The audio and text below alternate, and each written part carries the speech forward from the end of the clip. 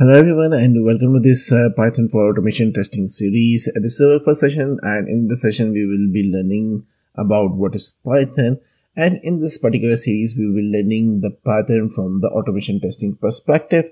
So let's begin. Python is very much popular these days, and Python is basically a high level general purpose programming language. So what is mean by high level here and what is mean by general purpose programming language? So high level language is those languages basically which are closer to the human language, right? So mostly the syntax and the way you write is pretty much similar to the English language. So that's why they're easy to read and easy to write. And general purposes languages are those languages which can be applied to the various tasks, right? So when we talk about the Python itself, you might be hearing that Python is used in AI, Python is using in the data sciences, Python is being used in the web development, in automation, and in automation is also being very much popular and getting trend in the automation testing itself. Okay, so when we talk about Python itself, so Python is easy to learn and read because it has a very clear and concise syntax. The second thing is that Python is open source and it is free to use. The third thing is that Python has a very extensive libraries, and Python is also having a very good frameworks for the automation testing as well. Furthermore, Python has a large and supportive community which can support you when you are working on the Python.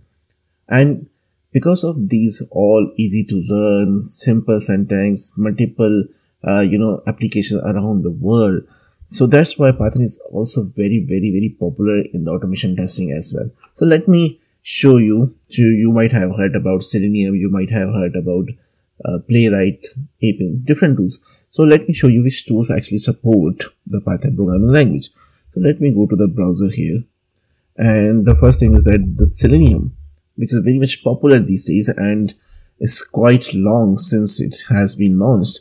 So if I go to the download section here, so you see that they have the Python libraries.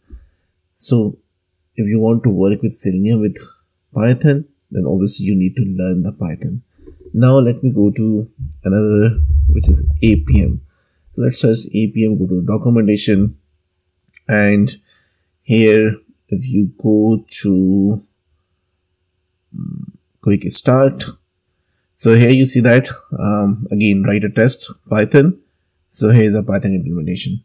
So Appium is used for mobile automation. So if you want to automate your mobile application using Appium and Python, then again here Python will be helpful for you. And third, Playwright. So Playwright also supports Python here. So let me go here, and from drop down you will see that Python is already selected. So go to the docs. So here you will see the whole documentation in terms of using the Python for automation with the Playwright.